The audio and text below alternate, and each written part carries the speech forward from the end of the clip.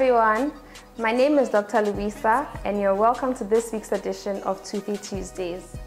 This week, we're going to be discussing gingival recession, also known as gum recession. Gingival recession or gum recession is basically the displacement of your gums away from your teeth, causing your root surfaces to be exposed. So just as we hear about hairline recession, we also have gum recession. The gums do recede. It is not supposed to be so we're going to discuss why this happens and how it does. There are many factors that lead to the recession of our gums. The most common one is wrong toothbrushing technique. Most of the time, a lot of people brush very aggressively and with the wrong technique, and this leads to recession of the gums. The second factor, which is also a very, very important factor that leads to recession of our gums, is using the wrong type of toothbrush, especially the hard bristle toothbrush. Hard bristle toothbrushes causes severe damage to our gums, and this leads to gum recession. Another important factor that leads to recession of our gums is clenching and grinding. So not only does clenching and grinding of our teeth cause our teeth to wear down, but it also leads to recession of our gums. Another factor that leads to recession of gums is prolonged use of braces. And once you're putting braces, your dentist should know about this and may educate you on it. And if there are signs and symptoms of gum recession, your dentist should be able to take care of that. Finally, another factor that leads to recession of the gums is genetics. Some people just naturally have a thin biotype of their gums, and this just makes their gums recede faster than the average person. So genetics also plays a very important factor in gum recession. So what are the signs and symptoms of gingival recession or gum recession? The very, very first one that a lot of people complain about is sensitivity. Now this is because the root surfaces have been exposed and there is no enamel, which is the protective layer of the tooth, on the root surfaces, and this makes the inner part of the tooth exposed, causing the tooth to be very, very sensitive to hot and cold temperatures. The second sign of gingival recession is change in tooth color. A lot of patients would come in complaining about their tooth having changed and become more brown than it used to be.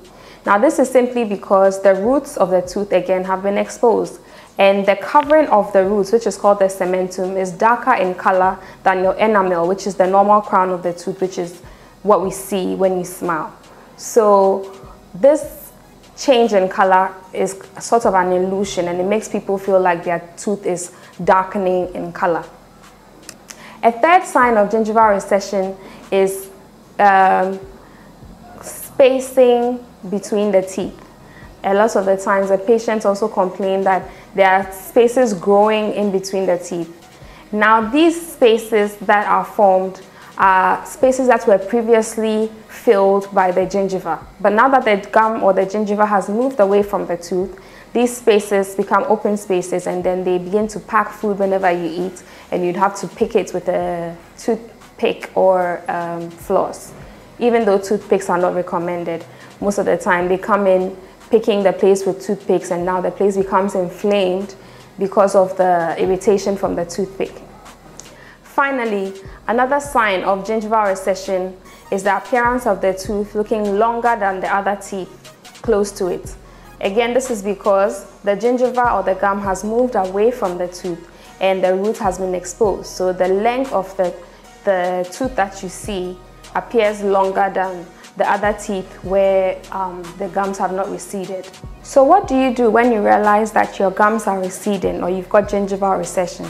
It's very important to see your dentist. When you go to see your dentist will measure how much recession there is. In cases of very minimal recession, after measurements are done, your dentist will just observe it and then place you on some future appointments where he or she will continue to monitor and observe the recession. Your dentist would also use something that we call cosmetic bonding. to cover the exposed root surfaces. This improves the aesthetics, and it also prevents sensitivity because it covers up the exposed root surfaces. In severe cases of gum recession, your dentist will refer you to a specialist, a gum specialist who is known as a periodontologist, who, if need may be, would perform a surgery on your gums to cover up the exposed root surfaces. It is very important to see your dentist when you have gum recession.